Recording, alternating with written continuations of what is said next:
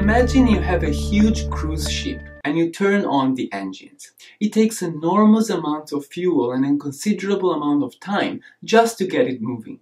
If after all that you realize that the ship is going in the opposite direction than it should, you can hit the brake and suddenly reverse direction all you want, but the huge ship will keep moving in the initial direction for a good while before it responds to your new instructions.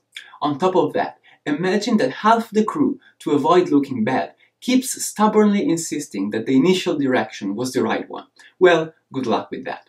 And yet this is a metaphor of what happened when the lipid hypothesis stemming from Dr. Key's work was translated from theory to practice, with governmental guidelines and huge official prevention campaigns. There was increasing evidence that the lipid hypothesis, as it was initially formulated, was seriously flawed. And yet it's on those guidelines that generations of physicians and dietitians have been trained.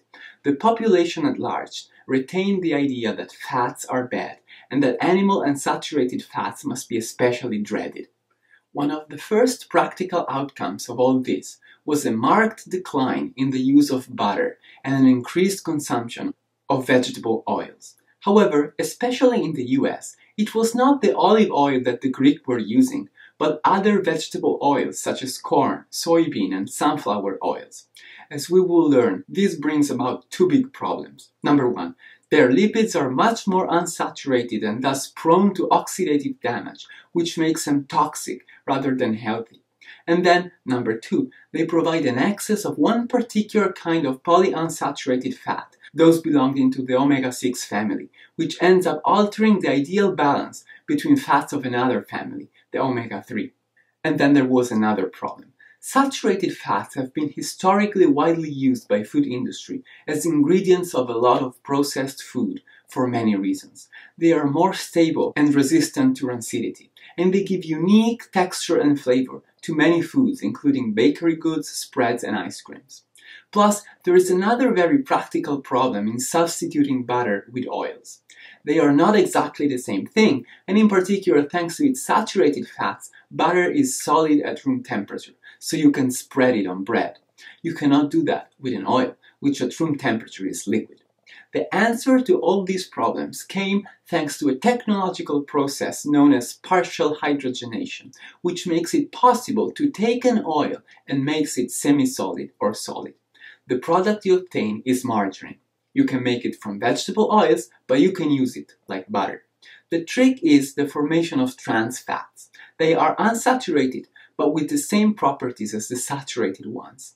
A perfect alternative to be able to claim vegetable oils in the ingredients list, but still have a long shelf life and a solid, rich, flaky texture in baked goods. Unfortunately, after having dominated the food industry for years in margarine, salad dressings, spreads, snacks, cookies, french fries, potato chips, donuts, ice cream, and many more products, trans fats turned out to be not even just as bad as saturated fats, but much worse. So in trying to emulate the Mediterranean diet, where people took all of their fat from olive oil, olives, and fish, and thus had plenty of healthy monounsaturated fat and a good omega-3 to omega-6 ratio, the US population started taking its fat from seed oils and hydrogenated margarines, which had neither the monounsaturated nor the omega-3s, but essentially omega-6 and trans fats. As we will soon learn, that's a disastrous thing. On top of all that, the generalized fear of fat translated into the food industry developing a plethora of low-fat or fat-free alternatives, which came with their own set of problems. Number one, these products tend to induce overindulgence. Because they have less calories and have an aura of healthiness, people believe that they can eat more. But less fat doesn't necessarily mean less calories. We already know that fat gives unique contributions to texture, color, flavor, taste, and aroma of many of the food we like so much. It makes a steak tender, a soup creamy, a french fry crispy, a pie crust shiny. We cannot just take it out and leave it like that, as the product will be disgusting. We need to replace it. There are some non-caloric fat replacers, such as Olestra, but they are not versatile at all. They are quite expensive, and they had raised some concerns in the past about interfering with the absorption of fat-soluble vitamins and carotenoids. They are mostly used in some savory snacks and little else. What happened in the vast majority of low-fat products is that to maintain texture and flavor, fats were replaced with sugar in horrific amounts. There are many products advertised as low-fat or fat-free, but whose sugar content is insane. This is often the case of low-fat flavored yogurts. Look at this one, for example.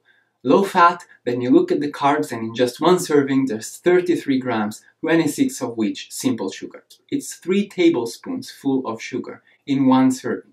Or maybe a gourmet drink. Many times you ask it with skim milk and that makes you feel better. But you don't realize that syrup is added. This skinny iced chai tea latte, for example, has 40 grams, 4 spoonfuls of sugar in just a few sips. To cut the story short, the US population started getting less and less of its energy from fats, but more and more of it from carbs coming from added sugar and refined grains. It also became more and more obese, so clearly this didn't help. The US diet became low-fat, but the US population became fatter than ever. It is to be noted that the total amount of calories also increased over time, and this is the most important contributor of the obesity epidemics. What's the take-home message of all this story? To put everything in a better perspective, in the 1990s came yet another set of data, this time from France. The interesting thing about the French is that they had the exact same level of fat consumption as the US population, not only the total amount, but also the quality. But their incidence of cardiovascular disease was much lower than the US, much to your dismay. Why these French, with all their cheeses and butter and sauces and dressings and terrines and cold cuts, they eat the same levels of bad saturated fats and cholesterol as we do and they don't die of cardiovascular disease? This became known as the French paradox. After a superficial look at the data, someone suggested that that happened because they would also drink more red wine. If red wine had anything to do with it, it certainly wasn't what made the difference. The trick is that together with their bad fats, the French were also eating a lot more fresh fruit and vegetables, legumes and whole grains, as it was very clear from the very same set of data that originated the paradox. And this once more tells us that diet in general is always much more important in preventing disease than any single nutrient or class of nutrients. You can still have a poor fat quality in your diet, but then you can save the day with the rest of your diet. Focusing all your attention on just one aspect of diet, forgetting everything else, is never the right strategy.